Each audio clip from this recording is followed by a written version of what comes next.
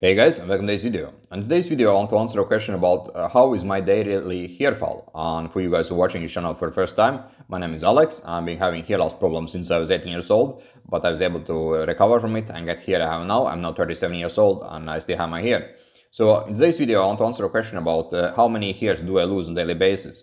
And before I answer that question, I also want to kind of talk about the importance of having set up a reference point, right? Because if you just randomly pull your hair on daily basis, it can give you an inaccurate number, right? It can look too high and basically can start to stress you out, and that's not optimal, right? So we have to kind of have a reference point and test the amount of the daily hair shed or hair fall in a more accurate way.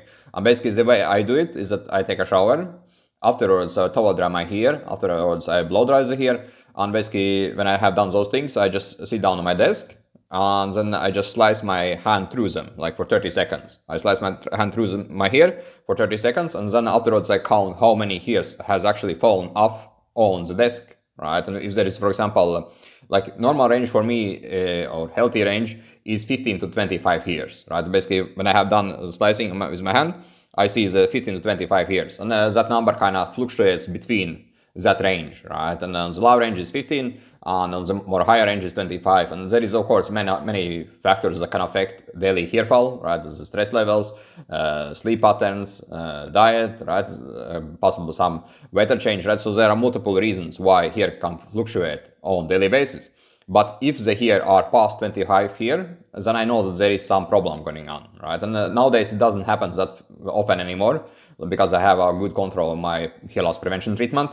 But in the past, when I was kind of starting out, there was ups and downs all the time, right? It could be 35 years, it could be 65 years, and basically that kind of number would mean that there is some kind of problem going on the scalp. And in my case, back in the past, when I didn't have that much control of my hair loss, it would be inflammation or microinflammation or some dermatitis that I didn't fully have a control over, right?